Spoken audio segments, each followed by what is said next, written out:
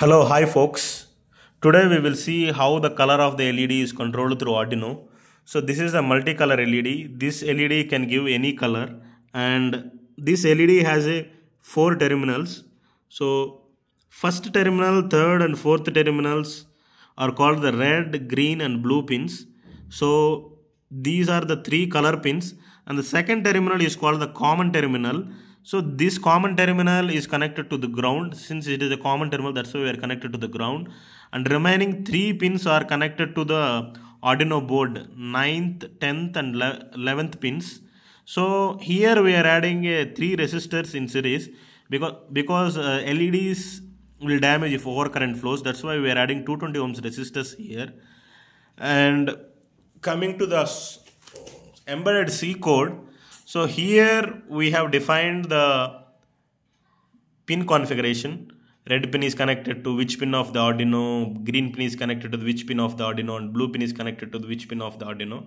And we have defined these red pin, green pin and blue pin are the output. Since it receives the output from the Arduino, that's why we have defined it as an output. And if you see, the color inbuilt function is there in the Arduino.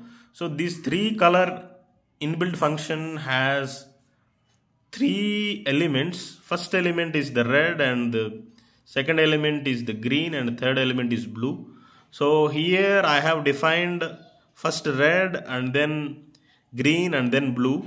So I have given a delay of 1 second, so that for every 1 second the change in a color happens. So this is the primary colors I have displayed, and after that I have displayed the blend of colors. So I blended 2 colors. Here I have blended red and green, that gives me yellow color. Here I have blended all the 3 colors, that gives me white color. Here I have blended 2 colors, red and blue, that gives me purple color. And finally I off the LED for 1 second.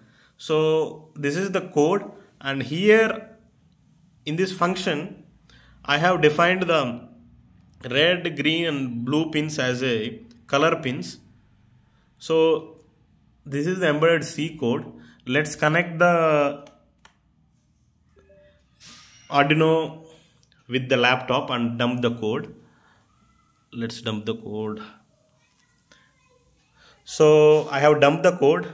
So red, green, blue, yellow, white, purple, it will off, and then cycle continues.